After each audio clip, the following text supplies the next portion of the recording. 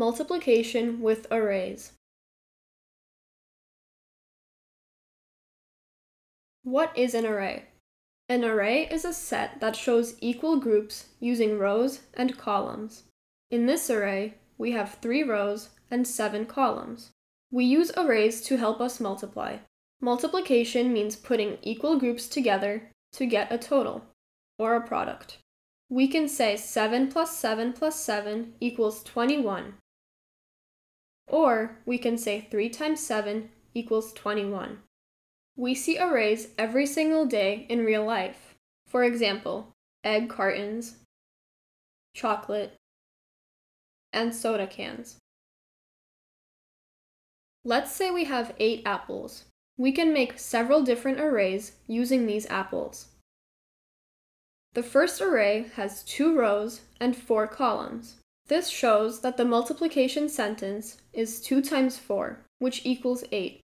The first factor, 2, shows how many rows we have. The second factor, 4, shows how many columns we have. Together, we have 8 apples. So 2 times 4 equals 8. Let's rearrange our array to show 8 apples. This time, we have 4 rows and 2 columns. The product is still 8, but the multiplication sentence is different. We write 4 times 2 because we have 4 rows and 2 columns.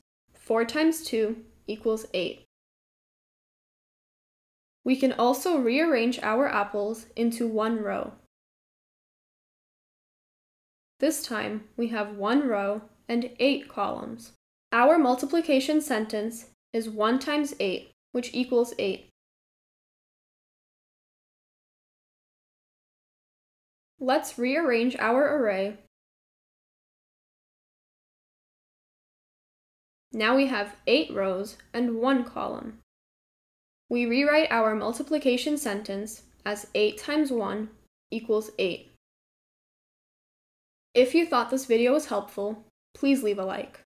For more videos like this, please subscribe.